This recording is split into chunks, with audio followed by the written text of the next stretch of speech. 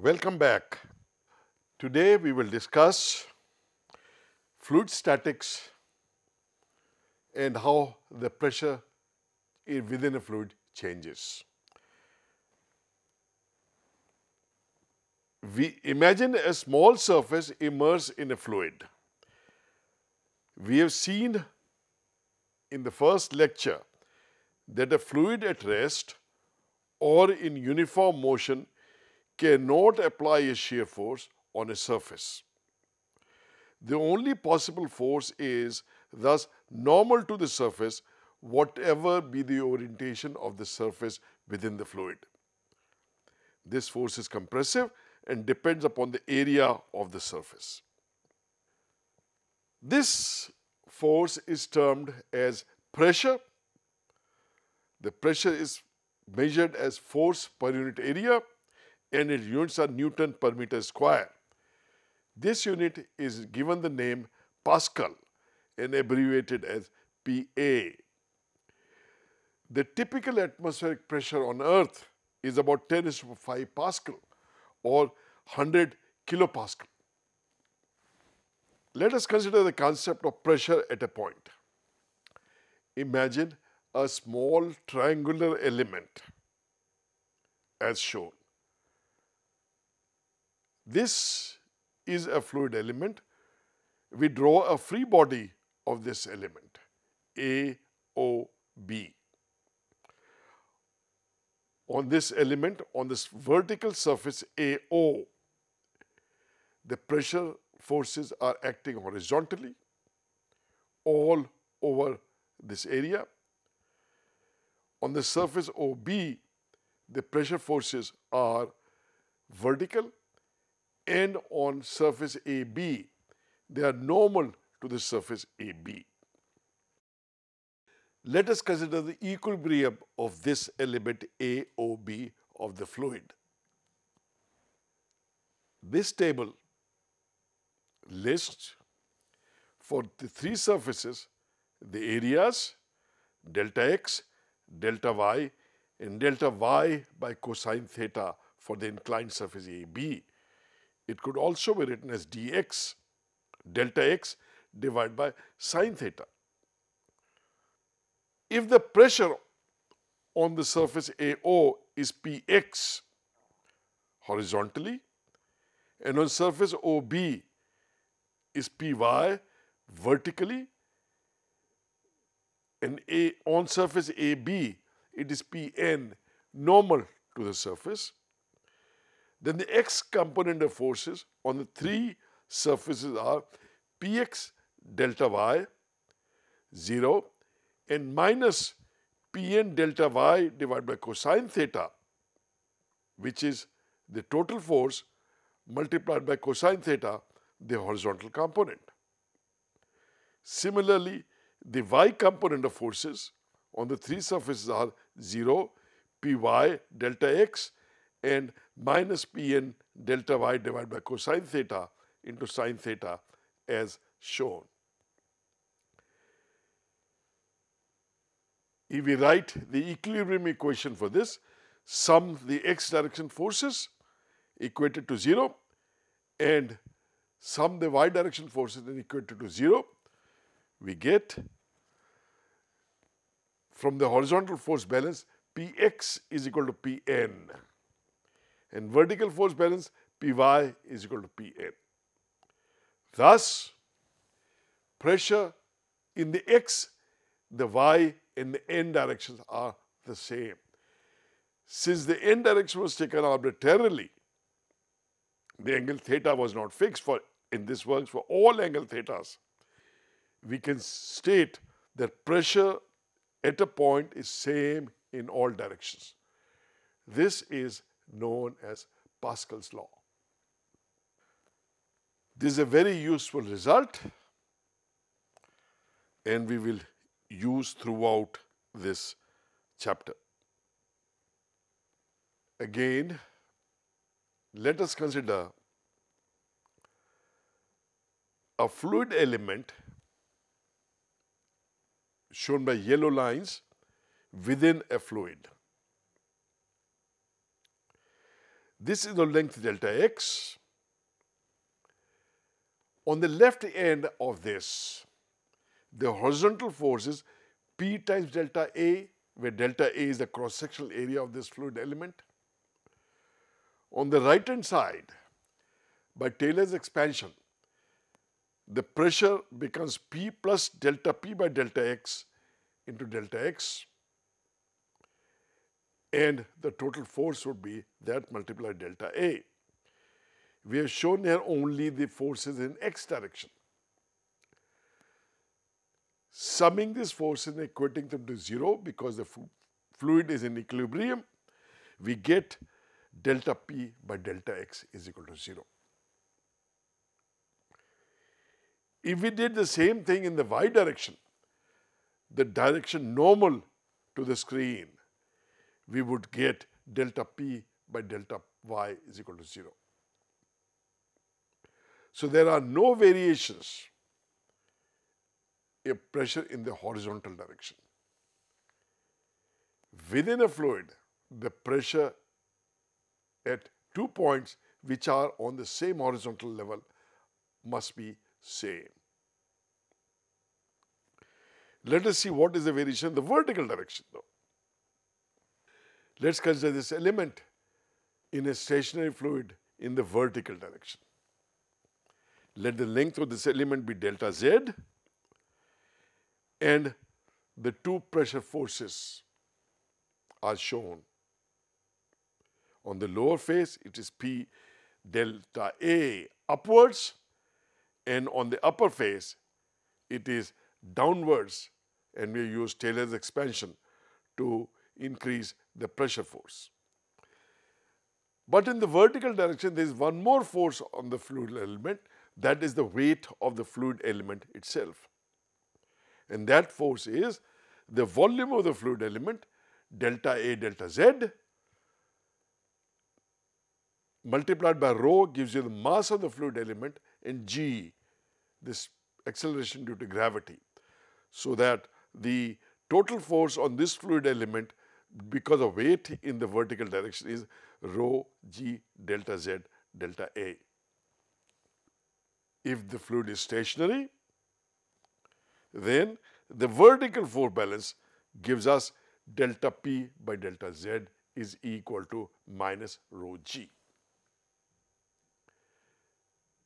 That is, the pressure variation in the vertical direction is like minus rho g, where rho is the density of the fluid and g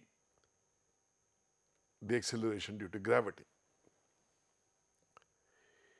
Even when the density of the fluid is not constant, the same equation is applicable because we have taken a very small element. So, del P by del Z would be minus rho g, where rho is the density at the location we are calculating the pressure gradient at. Since P does not vary in the x and y directions, we can write dP by dZ is equal to minus rho g, the only direction in which there is a pressure gradient. Let's now look at the variation of pressure in a fluid such as water, where the density is assumed constant throughout. This is obtained by simply integrating the equation that we obtained in the last slide. Delta P by delta Z is equal to minus rho g, and we integrate this with the condition that P is equal to P naught at Z is equal to 0.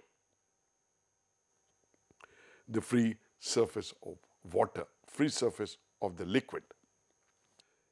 Simple integration gives P is equal to P naught minus rho g Z, where Z is the distance measured from the location where the pressure is P naught in the vertically upward direction. Usually, in the case of liquids, it is convenient to measure the depth not the height from the surface.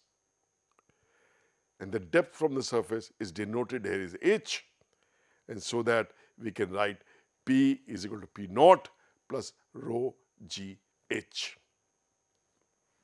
For water with free surface exposed to atmosphere, P naught is P atmosphere, which is about 10 raised to the power 5 Pascal, and we plug in the value of rho, which is 10 raised to the power 3 kilogram per meter cube, and of g, then the equation becomes P is equal to P atmosphere plus 9.8 into 10 raised to the power 3 times h in pascals. This is the pressure distribution shown here, which is linear with the depth. This all you must be familiar with from a high school. If we have fluids, a combination of fluids arranged in stratified layers with various density rho 1, rho 2, rho 3 and rho 4, then the plot of pressure variation would be as shown. At the topmost layer, it will start with P atmosphere. Then at the interface with the second layer, a height h1 down, it would become P atmosphere plus rho 1 times g h1. Then we go down further in a layer with the density rho 2 up to depth h2.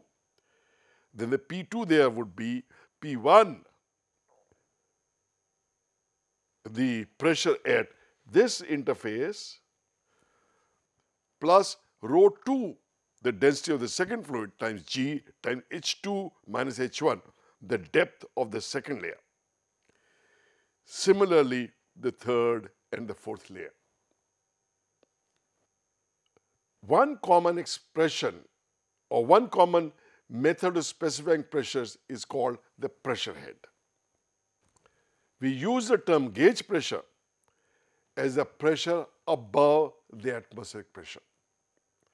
The name gauge pressure comes from the fact that ordinary pressure gauges measure pressure above the atmosphere. The gauge pressures are usually expressed in terms of how much water column is required to create a given gauge pressure. Consider this bulb containing water, and if the water rises into this tube, a test tube, which is called a piezometer up to this height, then we call that this is the head of pressure within this bulb. The pressure at point A is the same as pressure at this point. Why? Because these are at the same horizontal level. So if we specify head, then we know that the pressure is rho g h. While specifying the pressure as head, we have to specify what fluid. So if the fluid is water, this is h meter of water. That is the head. Let's do an example of conversion of units. What is the head in meters of water for an automobile tire pressure of 30 pounds per square inch? We do the conversion. 30 pound force per square inch is 30 pound force per square inch multiplied by 0.456 kilogram force per pound force, which gives you 13.6 kilogram force per inch square. We want to change kilogram force into Newton, so you multiply this by 9.8 Newton per kilogram force to get 134 Newtons per inch square. And to convert per inch square into per meter square, we multiply this by inch square divided by 0.0254 meter per inch whole square. And if we do this, we get 2.077 into 10 to the power 5 Newton per meter square. And Newton per meter square is termed a Pascal. So this is 2.077 into 10 to the power 5 Pascal, or 207.7 kilopascals, a more often unit of pressure. Now 1 meter head of water is rho of water times G into 1 meter, which gives you 9.8 into 10 to the power 3 pascals. So that 2.077 into 10 to the power 5 Pascal is 21.2 meters of water. So this is the head of water that will create the same pressure as 30 pound per square inch, 21.2 meters. Compare this to atmospheric pressure, which is about 10 meters of water, a little less than 10 meters of water. In fact, about 9.8 meters of water is the atmospheric pressure head. This 21.2 is above the atmospheric pressure. This is the gauge pressure. You must have seen, or you must have heard, that a liquid maintains its level. If I have a U-tube in which I put water, then this arrangement where level in lab 1 is different than lab 2 is not sustainable. How do we show them? We show them using the fact that we have already obtained that the pressure at the horizontal level are same in a liquid. Point 3, the pressure at point 3 is P atmosphere, which is the pressure at 1, plus rho G H1, using the variation in vertical direction, the hydrostatic pressure law, which we derived earlier. So P3 gauge, the pressure above atmosphere, is rho G H1.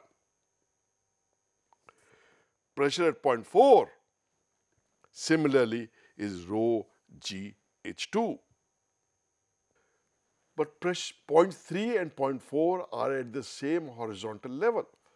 So pressure 3 must be same as pressure 4. If this is so, then H1 must be equal to H2. That is, the level in the two limbs must be equal for equilibrium. This doesn't work.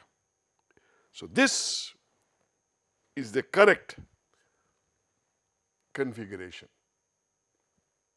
It is interesting to construct an alternate proof for the same thing. Suppose a liquid does not maintain its level, and at some location in a liquid at rest, the surface is sloping as shown here. If the surface was sloping, we could construct a small element of the fluid of this triangular shape. This element, a small element, is also at rest. What are the forces acting on this?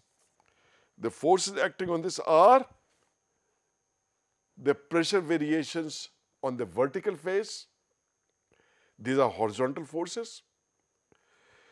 Forces on the bottom, which are uniform because the bottom is horizontal at the same level. Clearly, this magnitude of force must be the same as this magnitude of force. We have shown forces above the atmosphere, the gauge forces, because we have started with 0 at this. So the upper surface, the sloping surface, is exposed to atmosphere, so pressure is zero everywhere. What are the other forces? Of course, the weight of this triangular fluid element. Now we have got a result. If the configuration of the fluid element was like this, how would the horizontal forces balance? There are only forces in one direction only. So the horizontal forces would always be out of balance if the configuration of the element is anything like this. If the configuration of the element is wedge-shaped. And therefore, the only valid configuration is when the surface of the liquid is horizontal, so that we cannot create a wedge-shaped element. You do know about a barometer, a device to measure the pressure of the atmosphere. A long tube, about a meter long, closed at one end and open at the other, is filled with mercury and is inverted into a cup of mercury. The level of the mercury decreases slightly and then it comes to equilibrium, such that a column of height h is held up into this tube which is closed at the top end. Clearly, this point A, which is the same level as the level of mercury in the open cup, should have the atmospheric pressure. So this point is at atmospheric pressure. So this point here should be at a pressure equal to P atmosphere minus rho g h, where rho is the density of the mercury, g is the acceleration due to gravity, and h is the height of the column of mercury. Now the pressure at this point should be zero because it's vacuum. Actually, it will not be vacuum, it would be the vapor pressure of mercury at the given temperature. But that vapor pressure is quite low. So we can neglect this, and this can be treated as the pressure zero, absolute zero. And therefore, the atmospheric pressure must be equal to rho g h, where rho is the density of the mercury. So if we know the value of h, we can measure the atmospheric pressure. This shows a typical construction of a commercial barometer which are in use in the school laboratories. The lower end of this barometer consists of a cup in which a mercury is filled up. The bottom of this cup is made of a flexible membrane. There is a screw, zero adjusting screw, which we turn to keep the level of mercury in the cup just touching the zeroing peg here. This establishes the zero of the scale, because this tube that goes up there carries a scale with this. The zero of the scale coincides with the tip of this peg. So the length of the column standing above the cup level now, when measured against this provided scale, gives you the height h of the mercury column. The top end carries a vernier, and using the rule of reading verniers, we can read the pressure. In this case, It is this, and this is what is coinciding here. So it is 70.65 centimeters of mercury is the pressure head of atmosphere.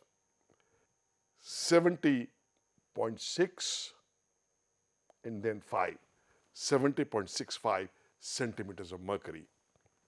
You multiply with the density of mercury, which is about 13,600 kilogram per meter cube, and G 9.81, and we can get the pressure. Let us now consider the variation of pressure in atmosphere. You know that as we go up in the atmosphere, the pressure decreases. So how does the pressure change? We use the same equation.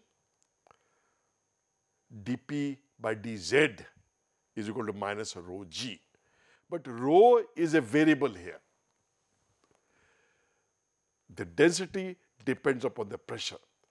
As the pressure decreases going up, the density too decreases. So we cannot integrate it like we integrated for a liquid when we derived the hydrostatic pressure variation. So here we will have to express the density by using the gas law. The perfect gas law says P is equal to rho RT. So rho is replaced by P divided by RT. And so the equation for the pressure variation becomes dP by P is equal to minus G by RT into dZ. Z is measured upwards. Now this cannot be integrated easily because the temperature itself varies vertically. There are various reasons why the temperature varies, and temperature varies in the atmosphere from day to day, moment to moment, and location to location. But for the purposes of easing the aviation industry, we use the concept of a standard atmosphere. The Organization of International Civil Aviation Agencies have established a standard atmosphere in which the temperature variations is seen to be this.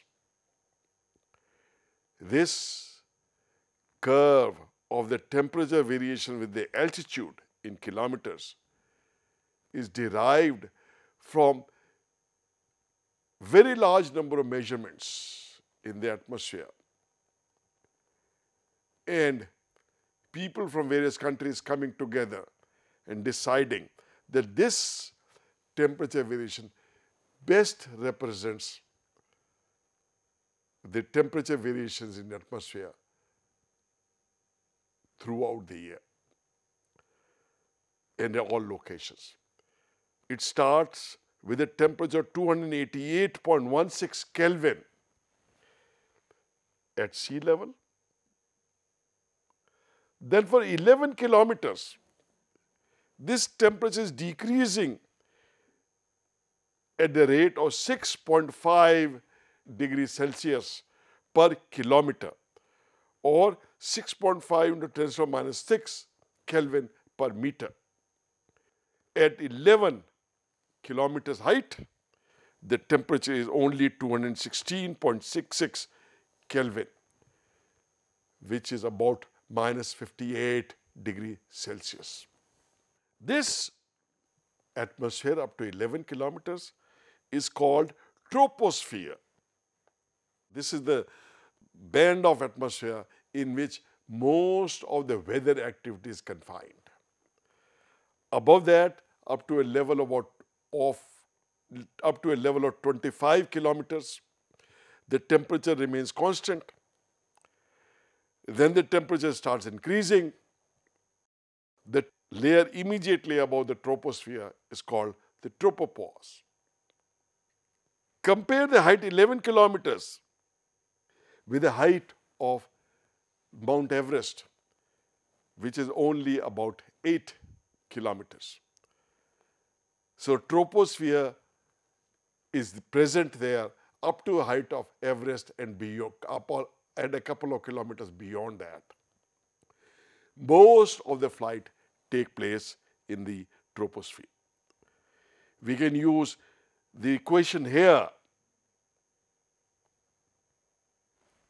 to track the variation of temperature with altitude. Using this expression of temperature in the expression of dP by P above, with this temperature we can plug in there and get the pressure variations within the atmosphere. The pressure variations within the atmosphere for the first 11 kilometers is seen like this. About 101 kilopascal at the mean sea level and about 22 kilopascal at the height of 11 kilometers. It decreases by a factor of 5. This variation of pressure with the altitude is used in an instrument called altimeter to measure the altitude of the aircraft as they fly. This altimeter is nothing but a barometer. It measures the atmospheric pressure. But it is calibrated into altitude in meters or altitude in feet by using the equation that we obtained earlier. The 3 needles will tell you what is the altitude from the given datum. While flying, there are 2 kinds of altitude that we are interested in.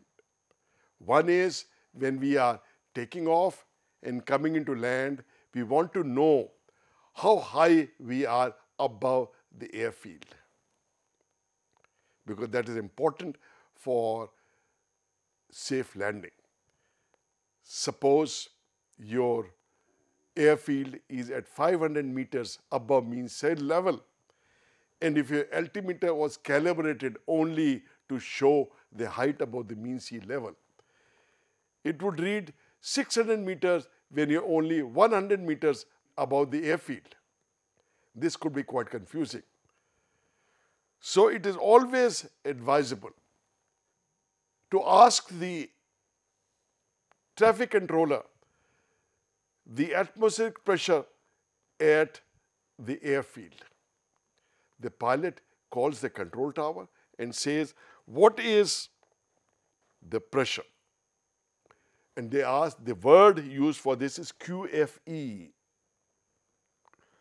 QFE are the letters that indicate the altitude above the ground, above the airstrip at which you are going to land.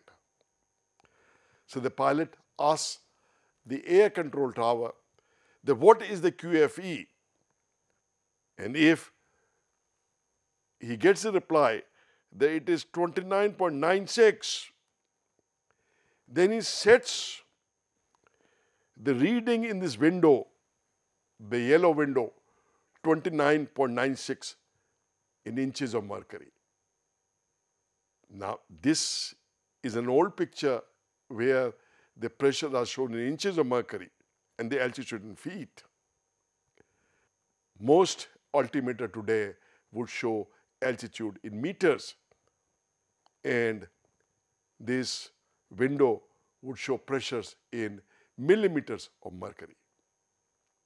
So by turning a knob, they switch the reading within the window to 29.96, the QFE reported by the tower, and then this would read altitude above the airfield.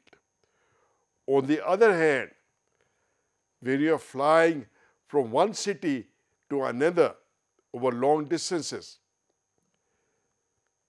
in the airways in between, we set the window to QNH, which is 29.92 inches of mercury, the pressure at mean sea level or 760 millimeters of mercury. Then your altimeter would be reading pressures, reading altitude above the mean sea level, assuming that the atmosphere is standard. Pressures are used in lot of machineries that we operate, and these machineries are based on the principle of hydraulic force multiplier. Consider two cylinders connected and carrying a fluid. On one cylinder, there is a piston of area A1. In the other one, there is a piston of area A2. If we apply additional force F1 on this piston, this will create an additional force F1 by A1 in the fluid. This additional force would be transmitted everywhere within the fluid. So this same additional pressure F1 over A1 would appear at all points, even at the face of the second piston. And so the force developed in the second piston would be F2 is equal to F1 divided by A1 multiplied by A2. And if A2 is large compared to A1, force F2 would be large. This is the principle of force multiplier, which is used in various devices. Shown here is a fancy pneumatic lift. This lift is nothing but a cylinder within which a capsule carrying the passengers travel.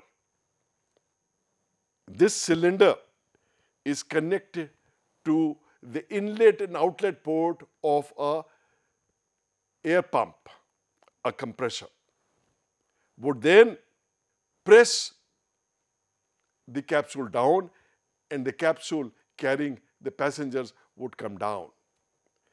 But if we connect the output to the input of the compressor, then it will suck air out from the top and it will decrease the pressure below the atmospheric pressure. The atmospheric pressure is acting below the capsule, and so the pressure difference multiplied by the large area of the capsule results in a large force that carries the capsule up. This picture shows a pressure actuator used in all kinds of hydraulic machinery. What it does is that a fluid at a large pressure is pumped into it, and as it pumps, this acts on this piston, and this piston moves in that direction, applying a force in whatever equipment that we want to apply force at. Example of this is this earth mover. This is a pressure actuator. Applying hydraulic pressures at this end would extend this rod and would make this arm turn in that direction. We can apply very large forces through these actuators. These actuators are also used in controlling the control surfaces of an aircraft. This hydraulic table for lifting loads also uses two actuators in a similar manner. Let's now consider forces and pressure in fluids which are moving as a rigid body. Let's consider a container which is accelerating in the horizontal direction.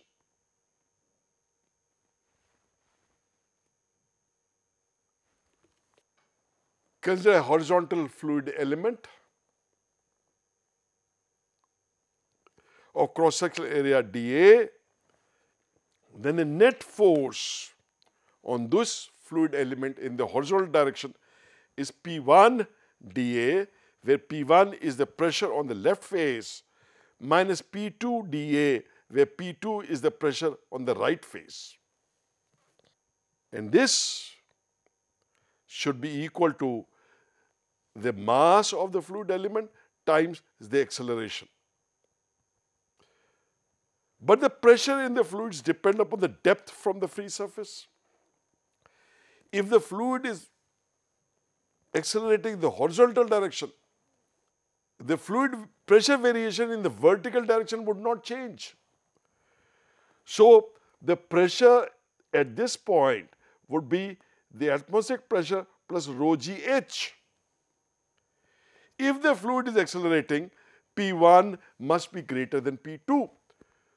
So pressure P1 must be greater than P2.